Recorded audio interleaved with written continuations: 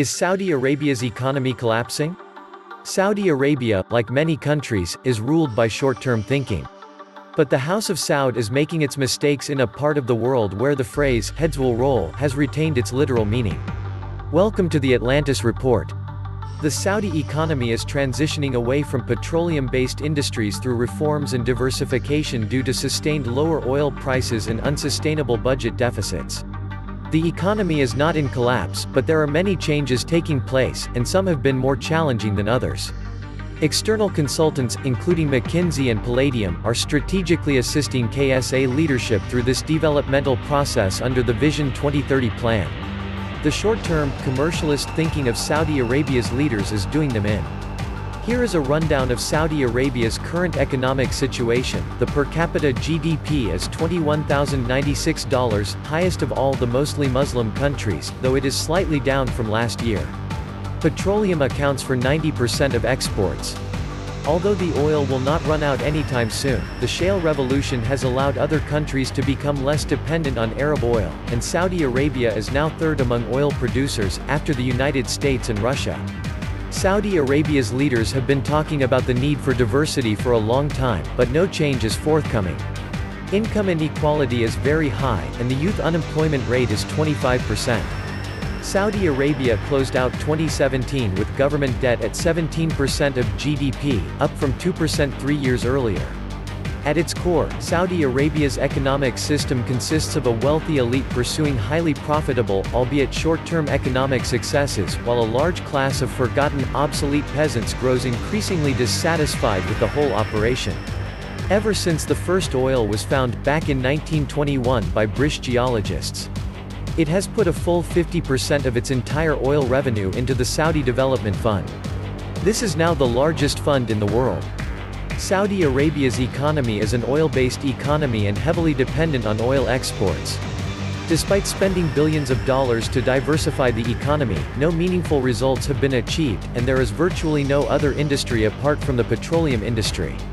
Oil accounts for 90% of its export earnings and 90% of revenue for the budget. Riding on the high crude oil prices from 2000 to 2013, the Saudi foreign reserves swelled from a few billion in 2000 to a peak of $740 billion in 2013. Basically, the whole economy and the existence of the Saudi regime are dependent on oil.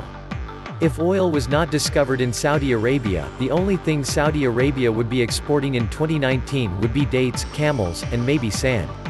Politics and society. Saudi Arabia is a medieval-style Wahhabi monarchy that has repressive laws and restricts basic laws of freedom. The courts function in accordance with Islamic law called Sharia. Social spending is the glue that holds the regime together. The Saudi monarchs have been throwing money around for decades to quieten any dissent and maintain power. Citizens pay no tax on income. Subsidized petrol costs about 10 cents a liter. Electricity is given away for 2 cents a kilowatt-hour. There are generous social welfare schemes which include everything from free healthcare to a free burial and everything in between. The biggest supporter of the so-called Arab Spring was worried about the revolution reaching its borders. Spending on patronage exploded after the Arab Spring, as the monarchy tried to smother any dissent within its kingdom. Bonuses to state employees, increased pensions, higher unemployment benefits, or simply big handouts were given to distract the public attention from the uprisings in the Arab world. All this was possible and affordable because oil was selling at $140 per barrel. Shale oil industry. With significant recent advances in technology for shale oil extraction, the production of shale oil saw a steady increase from 2011 onwards. The high oil prices worked in favor of shale oil producers, as many projects which were not feasible earlier were able to generate profit because of the booming oil prices. The shale oil industry started producing oil in record amounts. Even though these numbers were not huge if compared to OPEC oil production, they were enough to influence the global oil market. Global oil prices fell slightly due to the shale oil industry. So what was Saudi Arabia's reaction to shale oil? Saudi Arabia, which has built its welfare state around the assumption that oil prices go only one way, that is up, started feeling the pinch of falling oil prices. In late 2014, Saudi Arabia discovered that supply has a direct effect on price.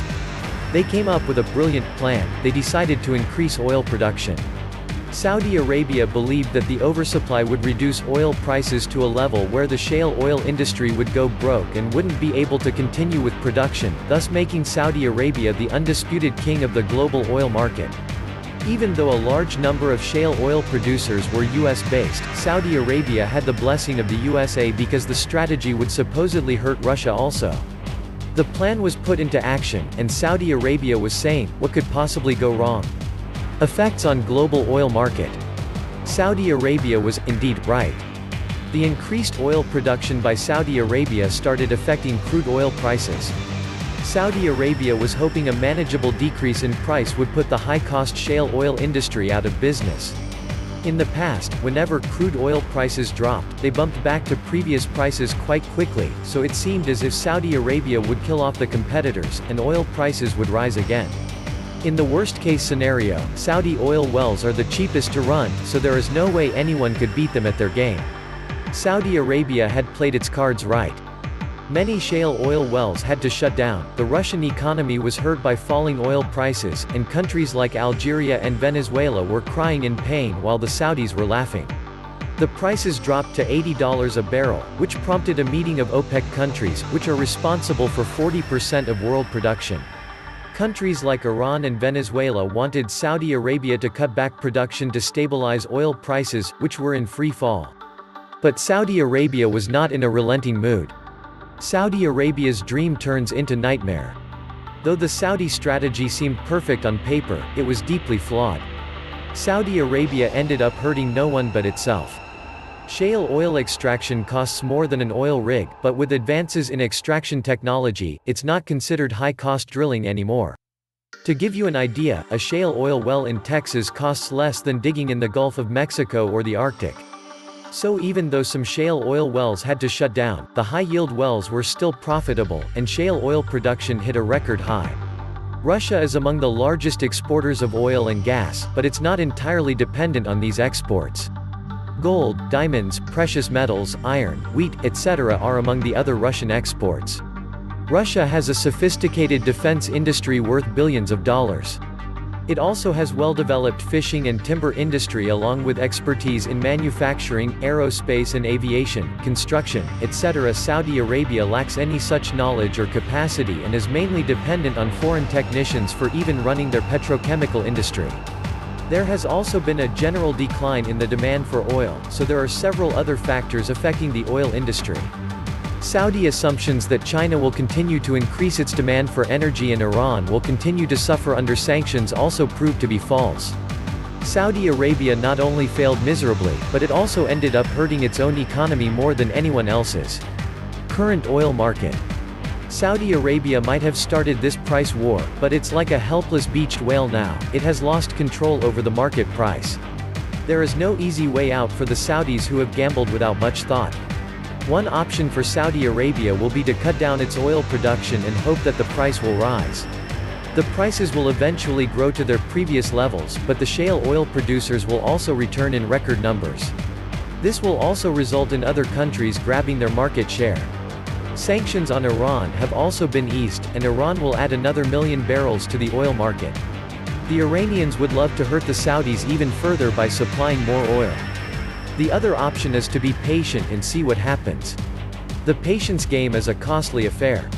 Saudi Arabia might run out of money well before it runs out patience. So things are not looking good for Saudi Arabia.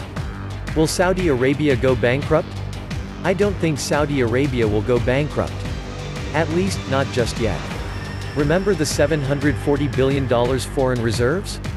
They are very handy, but they have been shrinking at an unprecedented pace. A whopping $70 billion are already gone in less than a year.